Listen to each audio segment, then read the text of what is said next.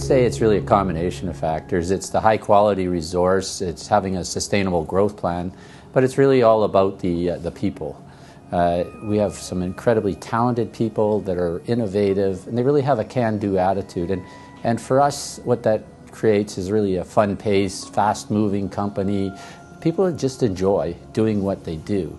And I think it really boils down to, if people are happy and productive, you have success. I think I get inspired by just the people I work around. I think of MEG as being in the first inning, and we've got a long ways to go.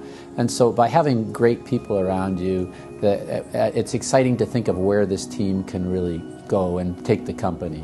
And it's not only about where the people can take the company, but it's a lot about where the company can take the people, and I think also in how it contributes back to Canada.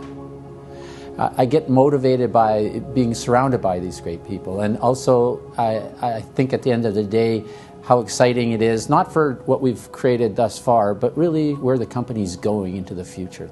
That is exciting. Well, it's been an interesting year with the fall of oil prices, and if I looked at it from an internal perspective, what we're doing right now from the company is we're improving efficiencies, we're positioning ourselves for growth at lower oil prices. If I looked at it from a macro level, some of the key challenges that we're facing are really about the perception and information that's out there regarding the oil sands. We've made some tremendous technological improvements in the industry over the last few years towards developing